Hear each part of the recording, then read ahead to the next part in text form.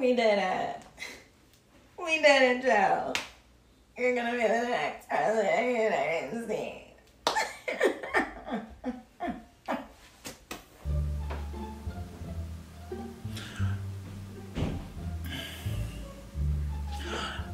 Hello. Welcome to Audrey's Theory. My name is Jordan, and on this channel we are going to be discussing geopolitical politics, current events, all types of topics and happenings around the world through a radical black queer lens. So yeah, this is the first episode. I promise the videos are going to get better from here. But stay tuned. Today we are discussing Joe Biden and Kamala Harris and their first bullshit initiatives that they are trying to run through the White House show. We'll also be talking about the farmers' protest that's going on in India right now. And yeah, so stay tuned.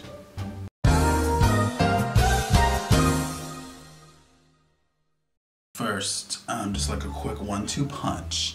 The Biden administration wants to speed up the release of the new Harriet Tubman $20 bill that was passed in the Obama administration and kind of like slowed down by Trump because Trump is a white supremacist, as is Joe Biden.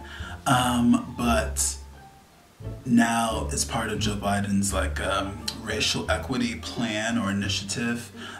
He wants to like get that to the black people quicker, you know, so that we can like go and spend our $20 in this and participate in this like capitalist hellhole and look at Harriet Tubman's face while we do it.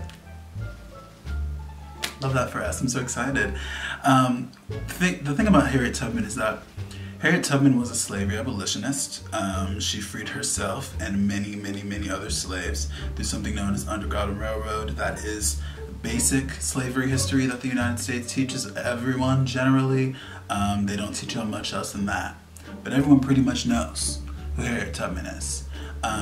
She also later became a spy for the Union Army and an activist for women's suffrage.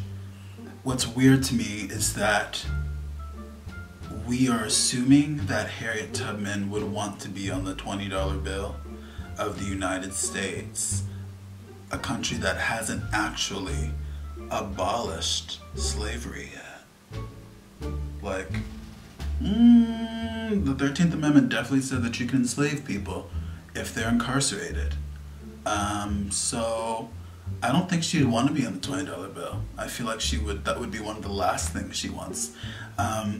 This is just like a really stupid ploy to try and appease black people and throw us a symbolic bone after the traumatic summer that we had after the death of George Floyd and many others at the hands of police. I'm sure the Biden administration is just trying to give us a bunch of little lollipops like we're at the doctor's office and, you know, make all the niggas calm down and smile and make us all hold hands and skip on over to the grocery store to pick up our, you know, whatnots with our $20 Harriet Tubman bill. And I'm not interested in that. This does not atone or apologize or begin to even reconcile slavery, white supremacy, mass incarceration, gentrification, Jim Crow, any of those things that have came in the aftermath of slavery. It does not equal reparations. It's pure symbolism and shitty symbolism at that. Like, I don't want Harriet Tubman on the $20 bill. Like, I think sis would be pissed. I would be pissed, child. Like, I do all this work trying to bring people to freedom. To freedom? You think Harriet Tubman was walking around with a fucking nice shiny fucking dress on with a fucking crown on her head when she was taking slaves? And y'all gonna put me on the $20 bill, but my people ain't free yet? Child, no. I'm gonna take a pass. I'm going to pass. Yeah, like it's merely symbolic. If he wants actual, you know, to make actual reparations, I mean racial equity, he should give us reparations, which won't happen. He should, you know, provide health care for everyone, including black people. He should give us a living wage. Like, Harriet Tubman being on the $20 bill is not making my life tangibly better in any way. So yeah. Next, Joe Biden signs an executive order requiring the Department of Justice to end its contract with private prisons as part of him and Kamala's racial equity plan. First of all, Kamala doing anything about private prisons is like really sort of funny to me, because she like definitely put a bunch of black people in prison when she was the district attorney or attorney general of California, and it's, yeah, that's just funny to me. Like, girl, didn't you lock trans women in jails with men? Didn't you do that? Didn't you lock a black woman up, like put her in physical jail, in prison, because her son was skipping school because he had to work because they couldn't afford for him not to work to live and for there not to be two incomes in the house? But you put her in jail. Like, rather than just like fix the institutional things that are making it so that a kid doesn't have the option to go to school but rather has to go and work.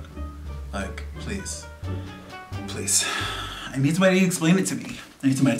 Make it make sense. It doesn't, because it can't.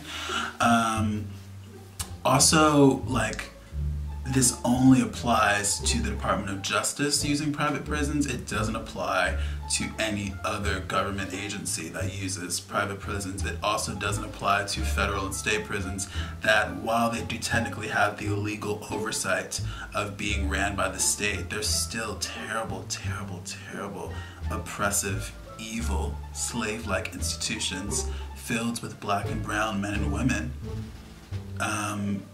Like, that's not addressing anything. I don't feel like this is any sort of substantial jump towards prison reform, towards abolition. You know, I do not believe personally in prison reform. I don't believe that there should be prisons. I don't believe there should be police. Yeah, you know. But that's for another day. I do plan on doing a video, a deep dive into abolition in the future. But yeah, this doesn't apply to other government agencies, particularly one that comes to mind that it definitely should apply to is ICE.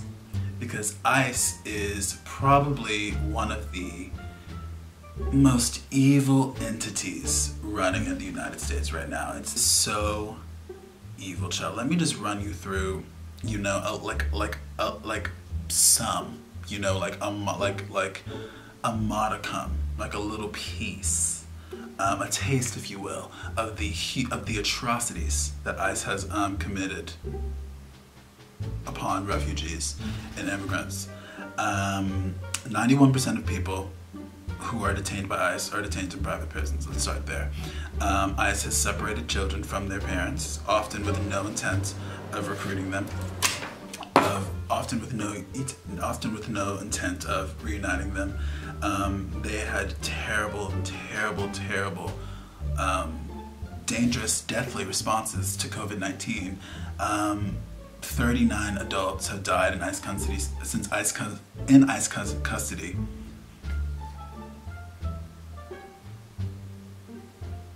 "39 adults have died in ICE custody since 2017, 12 by suicide.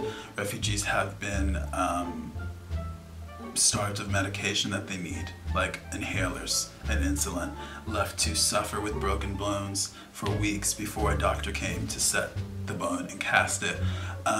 Also last year, a whistleblower, a black woman, a hero, Dawn Wooten, who was a nurse at an ICE detention facility in Georgia, whistleblew to The Intercept about the terrible COVID-19 practices that ICE employed. They withheld PPE from staff members and from refugees. They dismissed positive COVID results and then lied on the reportings about them. They ignored symptoms and patients with symptoms and did not follow social distancing rules. People were still sleeping in close proximity in cages on, you know, thin foil mats. And yeah, I mean, there's been reports of, while in the middle of the pandemic, the refugees that protested the living conditions were handcuffed and pepper sprayed and thrown into solitary confinement together after protesting that, you know, like, y'all are gonna get us killed. It's crazy. ICE is evil, and when I say abolition, when I say ACAB, that implies to ICE as well. That all needs to go. You know, like, we can't even begin to discuss or deal with, like, with prison reform, quote unquote, or any sort of racial equity plan if it doesn't include how we're treating immigrants, black and brown immigrants at the Mexican border, also black immigrants that are coming from the Caribbean, which people don't talk about. You know, we can't even begin to have those discussions if we're not addressing how those people are treated in detainment centers, which are not technically prisons, but they act as a prison. And that's insane. All for people seeking asylum. Yeah, and next I'd like to talk about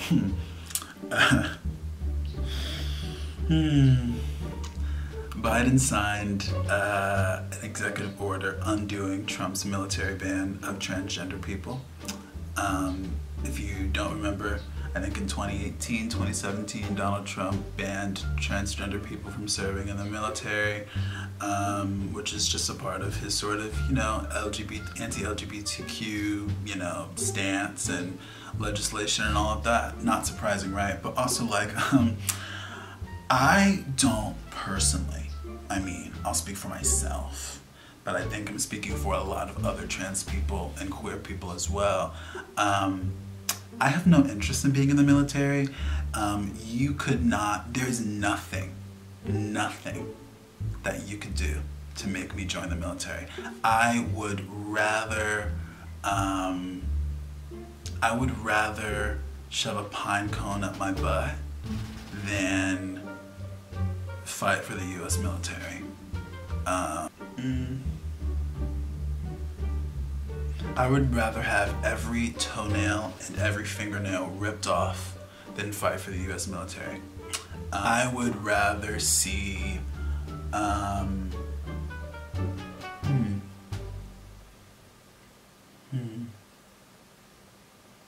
would rather see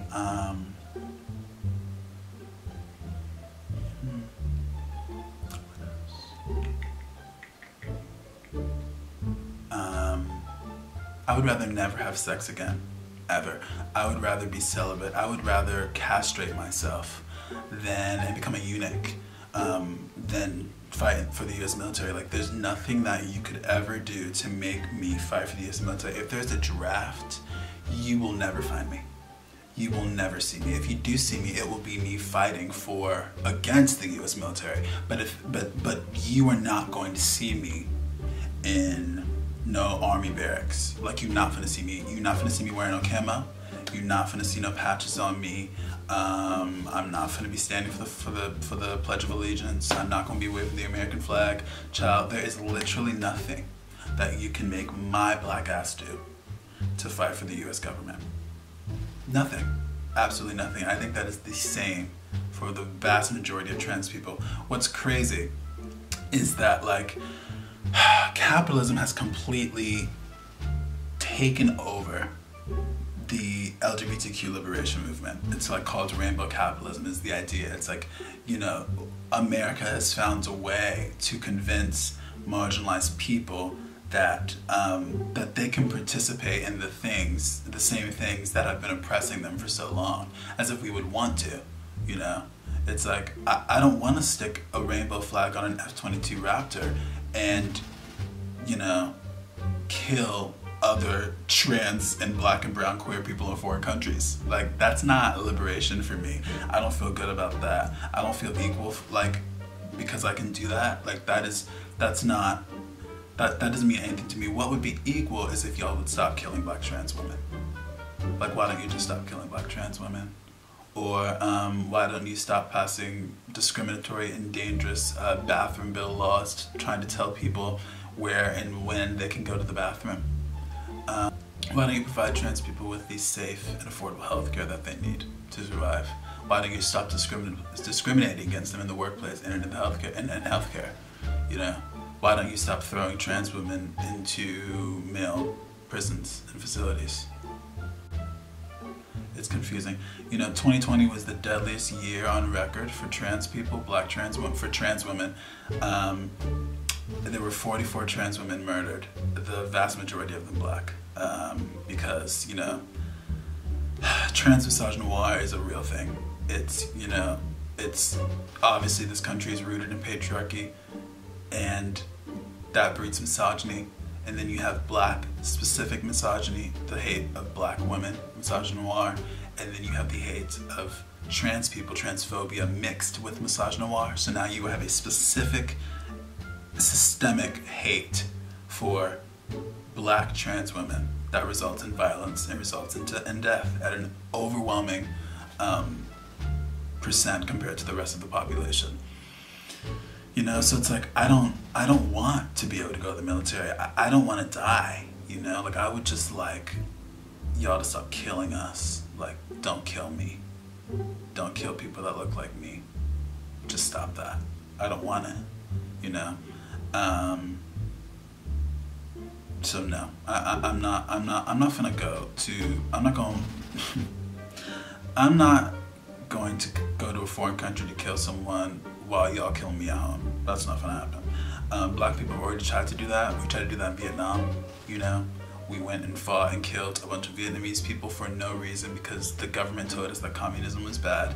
And then we came home and got beat in the streets and bit by dogs and sprayed by water hoses. So y'all aren't getting past me this time. So it's not gonna work this time. I'm not gonna cut it. Okay, buttercup. You know, part of the strategy behind things like this is to like, I mean, it's part of the military-industrial complex. It's trying to get everyone to buy into imperialism, to buy into capitalism. And these structures work best when everyone has the idea that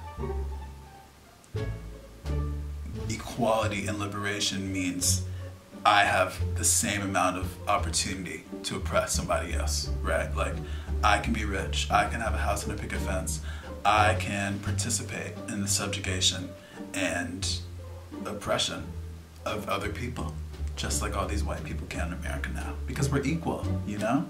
We're equal as Americans to oppress and subjugate the rest of the world.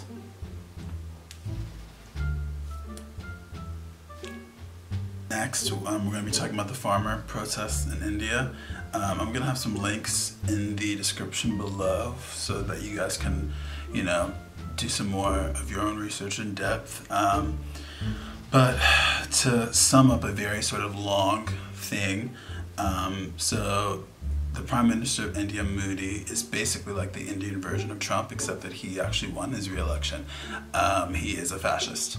And he changed the agricultural laws in a way that would like very much negatively affect farmers and basically like industrialize the industry and take it out of the hands of the people. And India is a 50% agricultural country, and they were originally operating, before Modi changed the laws, through this national food market system that was originally designed to protect farmers because the government recognized that farmers have the most to lose and are the most likely to be exploited by traders and businesses and corporations or the government. So they set a market price standard for trading. So they would like go to these markets in India and trade with traders, and the government has prices set up that are like these standards. So you can get paid more or less. I mean, you can get paid more than the standard, but you could not ever be paid less than what the market standard was. And they also had laws preventing like limiting the amount of food that a trader could store up, because then that would allow them to have a monopoly on trade. That would allow them to have a monopoly on food, on crops, that they could then, you know, kind of change the market price and do all these sorts of things that just aren't fair and aren't creating equal competition, which that doesn't actually exist, but we'll explain that why. And, you know, it's already really difficult now in current years for farmers to make a living in India, even before Modi changed the laws. 15% of the economy is now, even though it's like 50% of the country is agricultural, only 15% of the economy is a result of farmers. And more than half of Indian farmers are in debt. You know, there's 20,000 farmers who have committed suicide over the past 2 years because of the vast economic and inequality in the resources that they just don't have. Because, you know, the world it's already still not a perfect system. But now it has become much, much worse because Modi has literally undone all of the protections, the little protection that the farmer already had. You are now allowed to trade outside of the regulated market, which leaves room for corporations to trade with no oversight. It also is going to cause like traders who are working in the regulated market to leave and go to the unregulated market in the interest of making profit. And then you leave farmers with two losing choices. They can either choose to stay in the regulated market, which will now have more competition because there's less traders still there because they've all left, and then they'll make less money, or they can go to the deregulated market, make less money, and suffer all sorts of abuses from corporations and traders that can collude and do all these sorts of things in the interest of profit, not in the interest of them. So people have taken to the streets. It is the largest protest in the history of the world. The largest protest in the history of the world. We should be paying attention. Americans should be paying attention to what is happening in India, to not only how the government is, you know, treating its citizens, but also how the citizens are responding. You know, the thing about deregulated markets is they're not real. You're either going to have the government that regulates the market, or you're going to have whoever has the most money and the most influence regulating the market. And that's what's going to end up happening as corporations and, you know, traders kind of monopolize the farming industry and basically turn it into a completely industrialized thing, and uprooting the individual farmers that make up 50% of the labor force. So, you know, in response to the protests, India has shut down the government in certain states to prevent people from communicating with each other and to prevent, you know, information and videos of the brutality that is going on, that is happening to the protesters. They have been tear gassed. Like I said, they cut the internet, baton charges. Like, can you imagine any of the protests over the summer where the internet was cut as well? Can you imagine that? Where like we're not able to communicate with each other, as well as being tear gassed and shot with rubber bullets, you know? So it's also important for us to know, because Americans live in this like complete isolated bubble of Americanness. Our media inundates us with United States, United States, United States, and they make us like the center of the world in a very, very intentional way, so that we don't look at how the rest of the world's struggles are connected to ours, and how the U.S. is the cause of the vast majority of the world's struggles. And if they're not the cause, they have their hands in there some way. They dip it in the pot, you know, they sprinkle a little on. They're in there, you know? So, yeah, you know, it makes us the center of ourselves.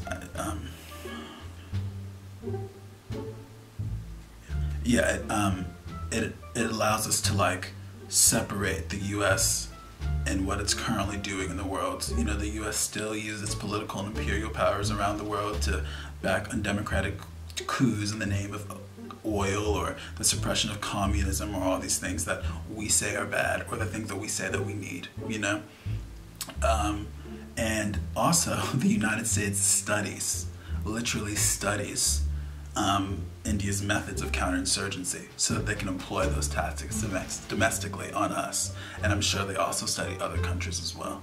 But there's I'll link it in the description, a journal published by the Institute for National Strategic Studies. National Strategic Studies. National Strategic Studies, interesting name. They're in Washington, D.C. In 2004, they published a journal called India's Naxalite Insurgency History, Trajectory, and Implications for U.S.-India Security Cooperation. U.S. and India Security Cooperation on Domestic Insurgency. Cooperating on domestic insurgencies. For security purposes. Yeah. Basically, it's like they send methods of state violence to each other in a group chat. You know, it's like they, you got the U.S., Brazil, Israel, India, and Saudi Arabia. You know, sends in, you know, DM each other. You got the U.S., Brazil, Israel, India, Saudi Arabia, you know, hitting each other's up in WhatsApp, talking about, hey, look, y'all, tear gas. And someone else like, oh my God, hey, look, y'all, we cut the internet so the world can't see us slaughtering our citizens in the streets. Oh my God. Like, yes, state violence is my favorite. You know, they stand it. They love it. They feed off of it. They share information and techniques with each other, you know. It's crazy. America is a terrifying place. A terrifying place. And Joe Biden and Kamala Harris are not going to make it less terrible. They're not going to make it less imperial. They're not going to make it less oppressive and less colonial and less white supremacist and less capitalist. Damn sure. They're not going to make it less capitalist. Yeah, and speaking of capitalism, another reason that this is important for Americans to know is because it is important for us to be in global solidarity with other colonized peoples against state violence and white supremacy and capitalism and colonialism. All of the struggles of colonized people around the world are interconnected. We should all be interested in having conversations and learning more about international black and brown freedom struggles and engaging in how the U.S. has played a part in the subjugation of black and brown people across the world. You know, we should also be communicating with each other in the same way that the U.S. is communicating with other foreign oppressive governments. We should be communicating with the people who are participating in these freedom struggles around the world. You know, we have things to learn from them. Like, India is having the largest protests in the world. Like, that's just not gonna happen in America. We are punks, period. So, like, just saying. You know, I'm not a punk, but like, you know, the vast majority of us are punks. We aren't going to move too far out of our comfort zone to change things. And that's because we have, you know, bought into the propaganda that pretty much things are all right here and that things can never get like India or Brazil or Saudi Arabia or any of these other countries that we judge and frown down upon, you know. But yeah, anyway. Fuck white supremacist patriarchal capitalism. Alright, y'all, so this is the end of my first video. Sorry if it was all over the place. I hope it was informative and entertaining. Give me critiques. Let me know if there's other sort of methods or ways of filming you would prefer. Let me know if there's topics that you want me to cover, and I would be happy to research them and cover them. I think the next two things I want to talk about, I want to do like a deep dive into Amazon and why we should all never use Amazon and why we should be on a mission to, don't want to get blocked from YouTube, but we should be on a mission for Jeff Bezos. That's all I'm going to say. We should be on a mission for him. And I also want to do a deep dive video on abolition. But yeah, you guys can follow my social media. It's Audrey's Theory on Instagram and Twitter. Like and subscribe and share this video if you found it funny or informative or entertaining, or if you just like staring at me because I'm pretty. And yeah. And also comment, drop your opinions. Let me know what you think about some of the ideas I posed in the video. But if your opinions are going to be racist, transphobic, homophobic, sexist, classist, ableist, I'm gonna cuss you out. Like, no, like it's true. It's true. I will cuss you out. Okay, bye.